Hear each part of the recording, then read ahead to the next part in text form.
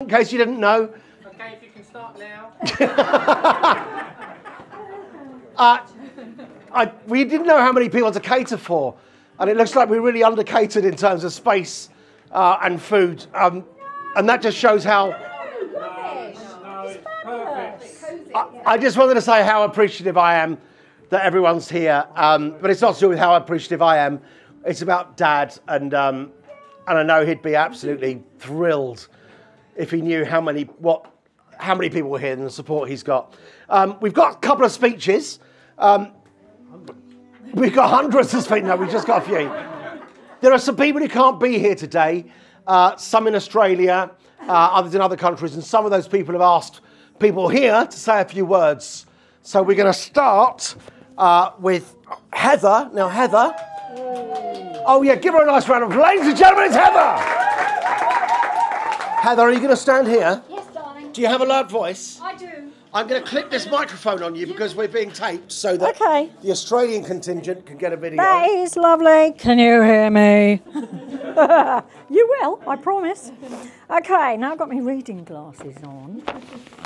I am here on behalf of Jenny. Jenny Seams. You may not have heard of her, but she and I are fabulous friends, and I was lucky enough to meet Brian and Patsy too.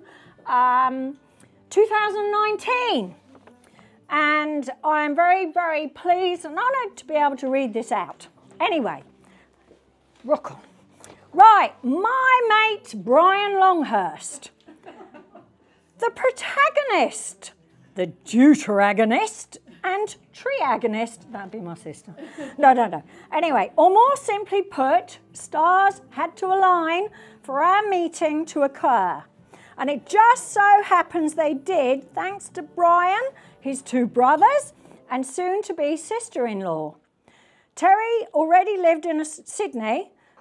John and Claire were in Sydney to get married, and Brian had accompanied them from the UK to be involved in the pending nuptials. It was 2008. I was working in a large hospital. This is Jenny, okay. I was working in a large hospital in southwest Sydney, and the medical record department required more racking to hold paper records. I have a very bright sister. I love her to bits. She was headhunted to go to Australia. Sorry, just have to flag that up because I love her, okay? She's pretty special, not like me. I love horses, not people. Anyway, okay, sorry. Right, I telephoned a local company to get a quote and spoke to a gentleman called Terry. As negotiations on pricing and delivery started, I had to call Terry one day. As soon as I thought he answered, I started talking, only to be stopped by a deep voice saying, hold on, this isn't Terry. To which I replied, well, who is it then? And that's how I met Brian. He was sitting in Terry's car, bored, babysitting Terry's mobile phone and waiting for Terry, who was in a meeting. I was not to know that Terry had left strict instructions that Brian was not to answer his phone. But when did Brian ever do as he was told? Anyway, there followed a fast and humorous conversation between Brian and myself. He told me he had just purchased a convertible BMW, and when he returned to the UK, he would be spending the summer driving around Europe. So I asked if he was married or had a girlfriend, and would... Not at that time, he didn't, okay?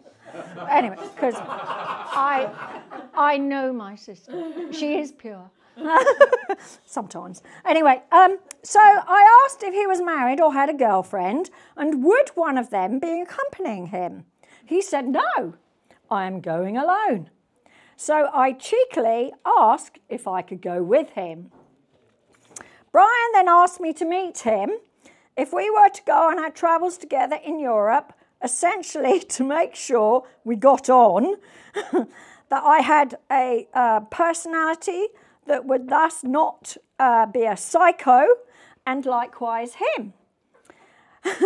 We arranged a meeting on Saturday in Manly, with him arriving on the ferry and us dining at the pantry overlooking Manly Beach. The weekend rolled on from lunch in Manly to a same-day trip in Katakumba in the Blue Mountains, a 2-hour drive. Probably give them time to get to know each other, just a bit. Anyway, to meet Chris, a musician, and his wife Vicky. Who the hell they are, I don't know. Anyway, if they're here, hello. Anyway, and they were playing in a band. So, the lunch in Manly evolved into a weekend away, and Sunday saw us enjoying the delights of the town of Lura and the scenic railway before returning to reality. Anyway, that summer, winter in Australia, I flew to the UK and joined Brian in his fabulous convertible for an amazing trip around Europe. Leaving Plymouth by boat to Spain, we then drove in his modern car with sat-nav across Spain, over the Pyrenees and Andorra, through the south of France, into Italy, and then across the Alps into Switzerland. We'd usually stayed in hotels, but as I had friends in the right places, we stayed for a few days with my Australian friends Lindy and Rod at Gland, just outside Geneva. After which we drove across France and took the ferry back to the UK. 3 weeks of new experiences, incredible scenery, and many laughs, as Brian loved my sense of humour. I love my sister's sense of humour too. She's a diamond. Anyway, right. Later that year, in October, Brian came out to Australia for 6 months, and the whirlwind of adventures continued. Does that sound like Brian? I think so. Anyway, in December, Kat and Paul came out to Australia and stayed on the northern beaches. Do you remember that, darlings? Yeah? Lovely time? Yeah. I'm so pleased. I'm so pleased. Anyway, they spent as much time as possible with Brian, family and friends, and left again in January. When Brian stayed with me, he was flexible about food and would be happy just eating jam sandwiches if I ran out of inspiration of meals, as I do not enjoy cooking. Neither of us do. We hate cooking. It's one of those necessities. Oh. Anyway, in March 2000 and Brian, oh no, Pooh, hang on, hold on. In March, I'm getting excited. Breathe. In 2009, Brian returned to the UK, and later that year, I flew over and we spent time in Scotland touring castles, glens, lochs, and visiting my Highland family. A trip to Liverpool from the Australian Pink Floyd concert with Kat and Paul. Happy days, happy days. A tour of Yorkshire to visit friends and family. While Brian still had his fabulous car, he indulged me in my passion for map reading and allowed me to tell him where to go. Says it all. Bossy, she's ever so bossy. I'll tell you how he put up with it. No. That's too much childhood stuff. I'm the younger one, more pretty. Sometimes. Anyway, I returned to Australia, and later that year, Brian was diagnosed with cancer of the colon for the first time. He had surgery, and this was followed by a long course of chemotherapy. The following year, when we had hoped to meet up again, I was diagnosed with cancer and underwent a similar exhausting treatment regime with major surgery and radiotherapy. We were next to meet in person in 2011 when we had both recovered from our respective cancers, and I was able to fly to the UK. By then, Brian had met the lovely Patsy. And soon after, I met up with an old boyfriend, Ian, who is now my husband. That story is just phenomenal. Jenny went out with this guy. It was her first boyfriend ever. And we worked out there was 36 years between them and with no contact whatsoever. And she friended him on Facebook. And he did say, when he said accepted the friendship on Facebook, he said, I think I'll be opening a can of worms here. Well, after that, there was no looking back. So he now lives in Australia with Jenny. And I love Ian to bits because I know him very much too, which was just fabulous. So in the times where Brian and I could not meet in person, we met up on Skype and had long conversations or swapped text messages to keep in touch. Patsy joined in many catch-ups on Skype and we became good friends, exchanging messages on WhatsApp. And Jenny still extends her love to you, Patsy. Yeah. My husband, Ian, and I last met up in person with Brian and Patsy in December 2019, meeting for brunch in Clapton on Christmas Eve. I was there. I was there. Do you remember that? I was there too. It's a job to get me away from my horses. You know, I don't do social. If I hadn't had a whole shoulder joint operation 2 weeks ago, I wouldn't be here. Happy days. Right, so I am enjoying this, thank you. And thank you for inviting me. Well, Jenny. Anyway, by the time we got back to Australia, COVID had arrived and travel became impossible. Brian and I continued our friendship through COVID, through the recurrence of his cancer, and right up until the day he died. I will miss our chats and his contagious laughter, his pithy comments, his upbeat moods and enthusiasm for life. I'll go with you on that one, Brian. Thank you, Brian, for giving me the most amazing memories and for everything we shared from your larger-than-life Aussie lady, Jenny. I'm the slim one. Okay. She attached here one of her favourite photos taken in Monaco on our trip around Europe. Brian and Jenny, Monaco, August 2008.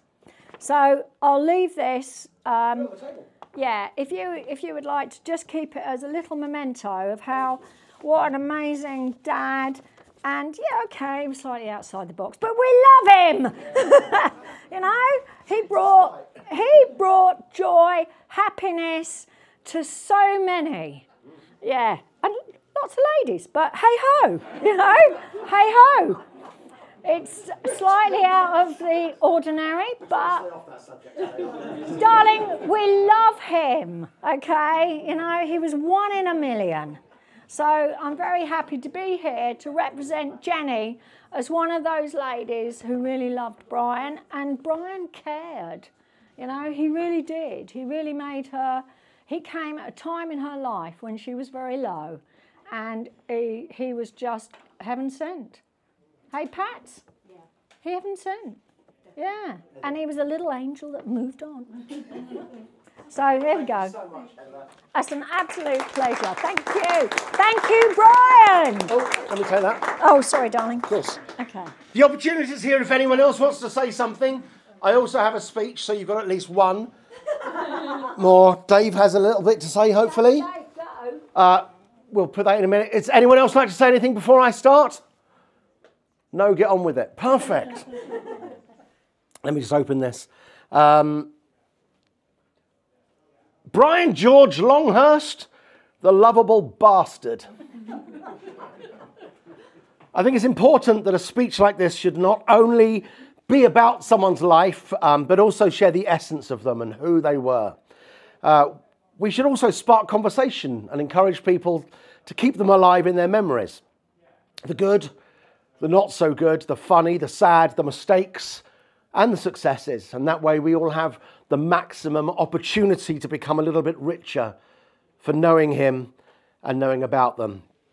So this therefore won't be a filtered, rose-tinted perspective from an adoring son, but it's rather an attempt at an honest look at a man's life. And he did, after all, wear his faults on his sleeve. And it's that, I think, with his love of life that made him so frustratingly lovable for so many. So on the 21st of July in 1942 in Worcester Park, London, Rita and George had their first baby boy, Brian George Longhurst. And eventually he was to become the eldest of 3 brothers, John and Terry following soon after. Luckily, I had the time to talk to him before he passed of his childhood memories. And he talks of a rubber dinghy in the garden, filled with cold water and woolen swimming costumes. A house full of friends, as Rita, whose actual name was Emily, seemed to let all the kids in from the neighbourhood at all times. There was a dump at the bottom of the garden and Pig Farm Alley, both of which brought days and days of happy exploration for the boys, fun and laughter. And during the war, Dad was sent to Wallasey, where he was evacuated. He didn't remember much of that period, understandably, but he did talk in his return of him and his brothers playing with the three-wheeled bikes and, of course, the epic Green Lane Youth Club. These years brought some incredible, long-lasting friendships, including Alan Palmer, Jeff Patterson, and my godfather, Dave Tuffin. And Dave's going to interrupt my speech in a minute and fill in some blanks from that time for us. There was a ping pong table, I'm told, and the title of champion was much coveted in the household between the brothers. Any challenge had to be accepted, or the champion title would be lost. Many a time in teenage years would a brother be about to leave the house late to pick up a girlfriend when someone would shout, "Challenge!" What do? Do you lose your title or be even later for the lady? I'm told most of the time the ladies could wait and nothing could come between a Longhurst and a ping pong challenge. He used to help his father out at Sunlight Laundry occasionally to earn some pocket money, but his first real job was engineering, working at Mitcham making metal tubes, which went on to build planes. In 1961, he got a job through his father, working in the print for the Daily Mirror. And it was, to me at least, a mind-numbingly boring job of checking that the printers had accurately recreated the journalist's original article, looking for spelling mistakes and errors. Thanks. It was a job he held for 27 years, and here some more really strong friendships were made. They called him Butty because of his penchant for jam sandwiches, or jam butties, as they were known. Sadly, the friends he made there were mostly older and have either passed or are unable to make it today, but I have had many, many messages. In May 1966, Brian married Rosemary, his childhood sweetheart and fellow member of Green Lane Youth Club.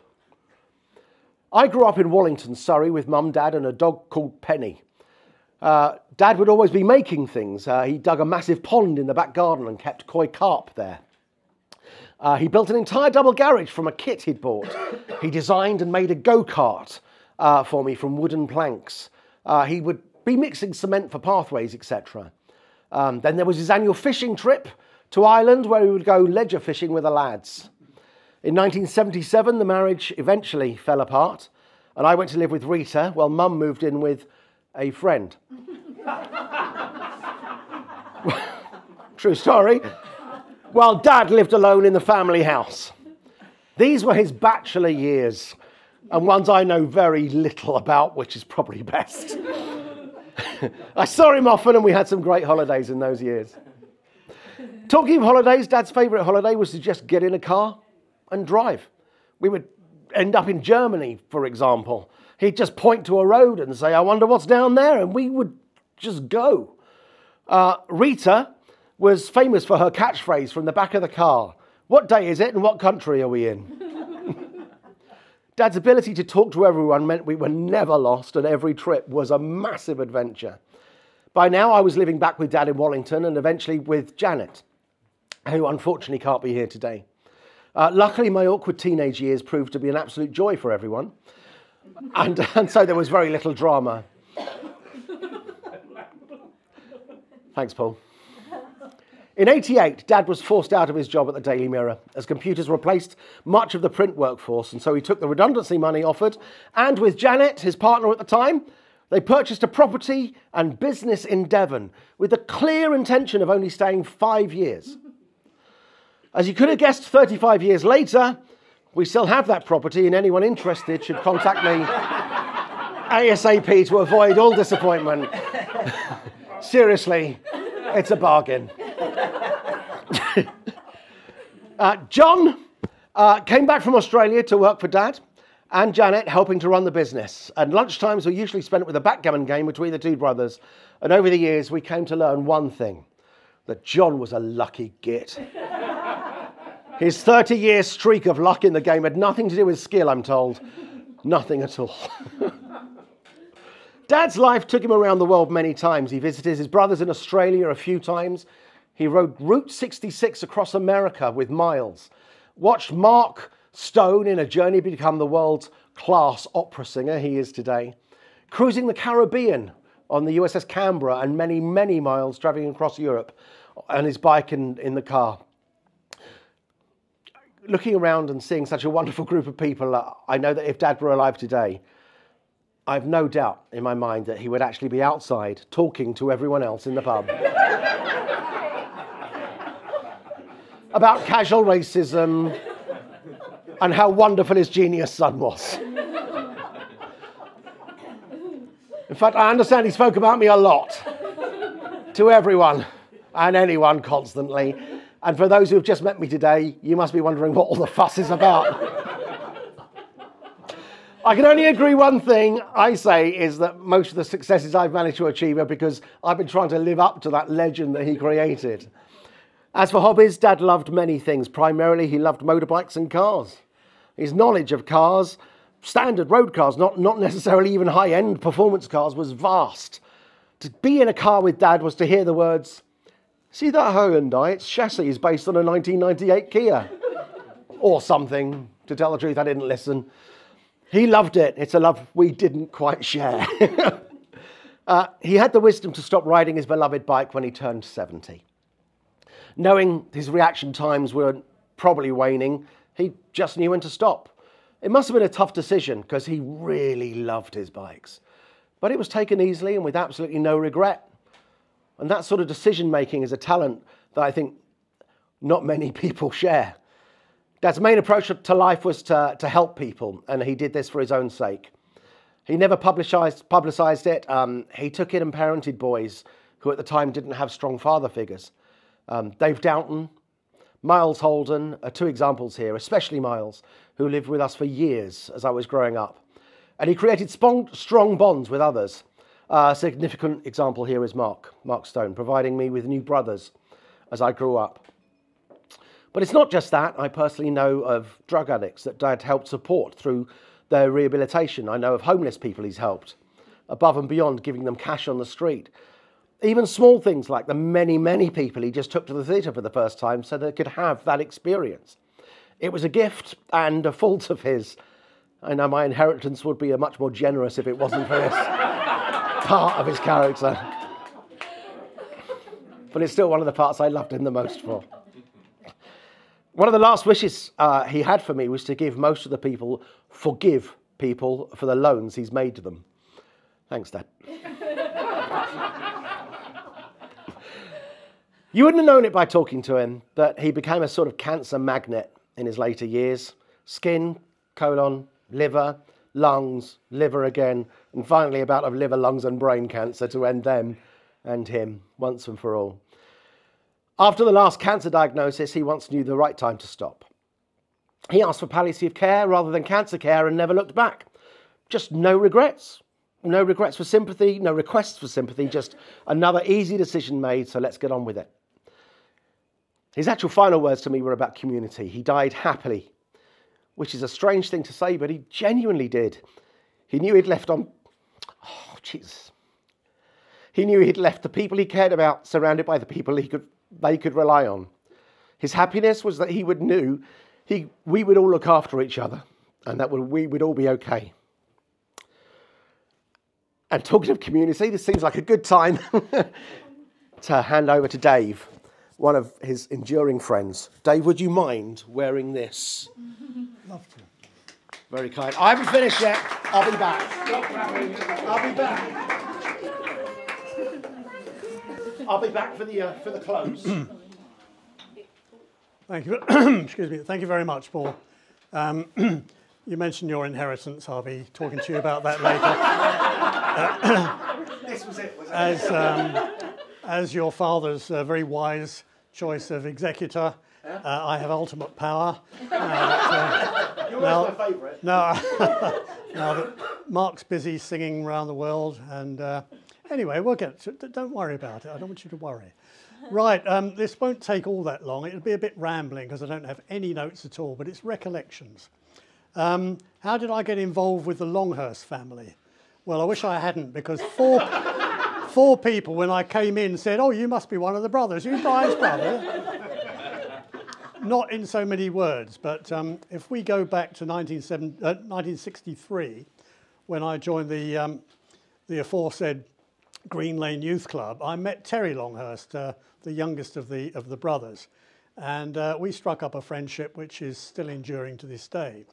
So I didn't know of Brian then because he was too old and left the youth club, but I did meet him later on, together with his lovely wife Rosemary, or Bud as we called her, when they lived in Wallington in Demesne Road. Terry and not sure about John then. I think he may have gone to Australia. Terry lived in 16 Reigate Way in Wallington, and we spent many times there, particularly at Christmas, because I don't know about you people, but your own family Christmas is all right to start with till you've had the presents. Then it's really boring, isn't it? Your mum's got the telly on, your dad's asleep, so you want to go out. So we used to go out, much to my mother's chagrin.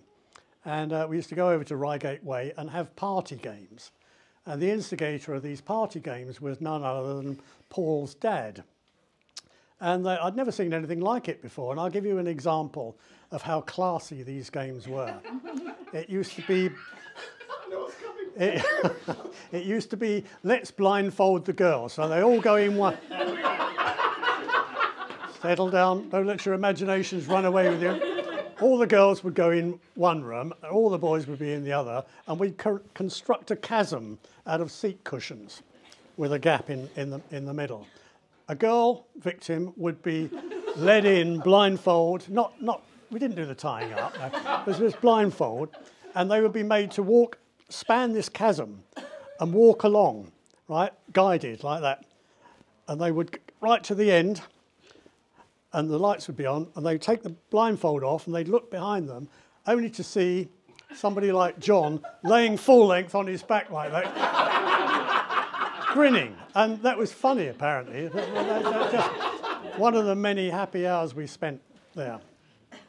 What else happened? Oh, yes, we did the youth club. I've knew Brian for 60 years, which is quite a long time. And he was an excellent friend. I'm not going to reiterate how much of a good guy he was. He was every man's dream, if you like. Some of the men are not here now, but Terry's friends. Sorry, that fell a bit flat. I'm not very woke, so anyway.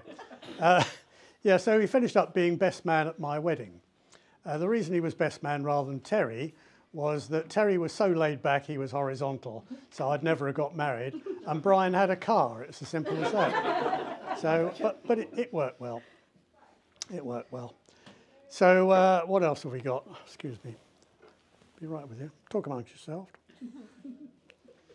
Yes, George and Rita, you mentioned, Grandpa and Granddad. George was a lovely guy, not the best of health, and unfortunately he died of cancer far too early. But Rita was an absolute princess. In fact, she used to say to me, particularly on a Sunday afternoon when we were over there, she'd say, "David," yes, Rita, she'd say, "Why can't my boys be like you?" And it was heartrending. It was heartrending.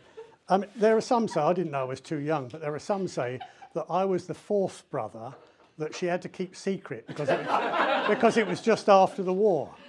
But I don't know. Anyway, I grew up okay, I suppose.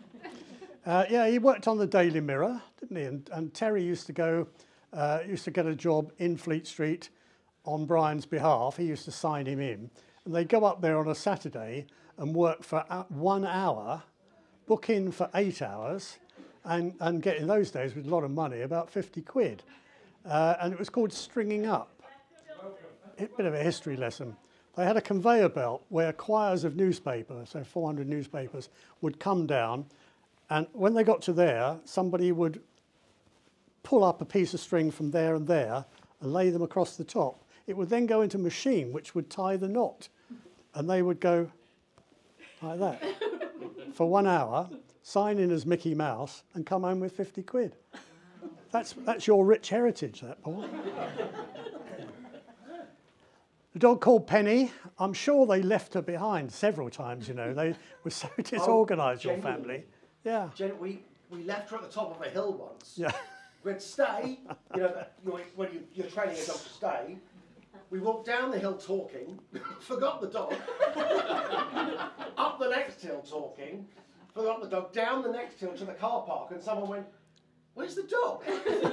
We had to come back up the first hill.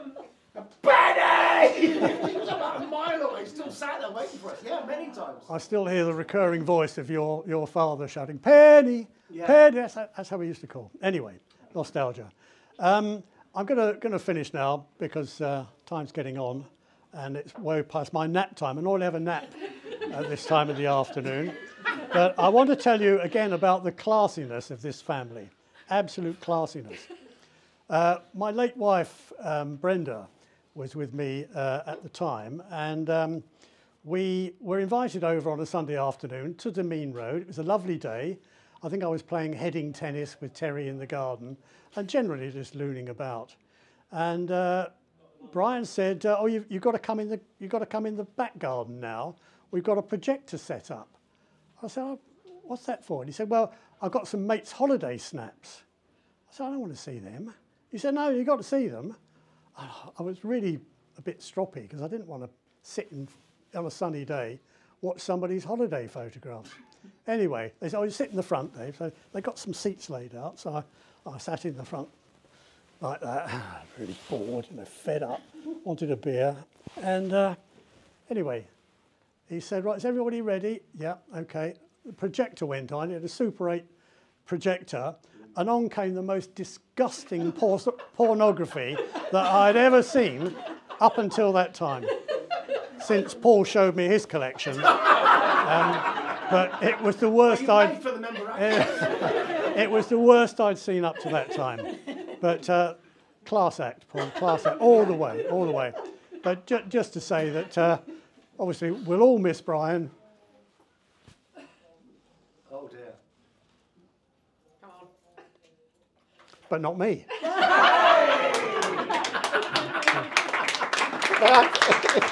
Thank you so much. I'm just going to take that back. I want that. No, it's mine. I just want to finish up, really. His last few years were his happiest. I asked that specific question. When were you the most happy? He said now. Living with Patsy in Devington Park and the community that he'd built there, seeing his special friends, the relationship he'd built, the simplicity of just creating moments with people he loved and cared for, and the small things in life. He took a lot of joy about seeing me flourish with my wife, Kat. It just made him very happy. I remember as a teenager hating him. I honestly wished him dead with a passion many times. He was hard to like sometimes. And I had to be the one that gave in, and I hated him for that every time. He never budged. It was his rules, his house, and he was very much this father. And it took me a while to stop pushing against that and, well, just grow up, I guess, yeah. Once I'd done that, I found the truest friend. We spoke daily. And it's not an exaggeration, we spoke daily for about 20 years. We laughed a lot. He shared everything with me. A little bit too much, to tell the truth. That I'm so grateful for such a strong presence in my life and for so long. And I will really miss him. He did tell people what he thought of them and their choices, and it lost him some friends. It lost him quite a few friends across the years, but it strengthened his relationship with many, many others. He was ever loyal. People left Dad. He didn't leave them. And that's why when some of the more people in his life left him or treated him badly, it's all the sadder for me and those who love him, because he would always remain loyal to them at the end, despite it all. But in his own actual words, life with me will never be dull. Sometimes it's shitty, but it'll never be dull. So he was funny, stubborn, loved his family, his community. He was kind, hard, loved his tech, but didn't understand it. He dressed well, he was silly, loved music, hated fools, but at all times he tried his best, and that's all you can ask of anyone. And so his journey ended as it could. It's up to us to keep his spirit alive And to that end, we all have a gift for you, if you want it. These all contain small amounts of Dad's ashes. If you want to, please feel free to take one. If it would mean anything to you to distribute it however you see fit, you might want to put it down the toilet. I don't know.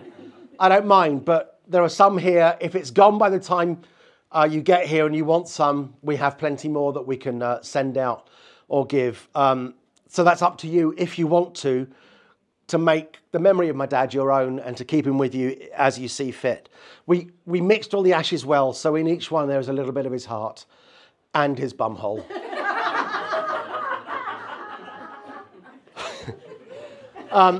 I didn't ask everyone to charge their glasses, but if we could maybe just be upstanding. Brian Longhurst, you lovable bastard. Thank you. Thank you. Whew. Thanks, buddy. Wow, there you go. Thank you.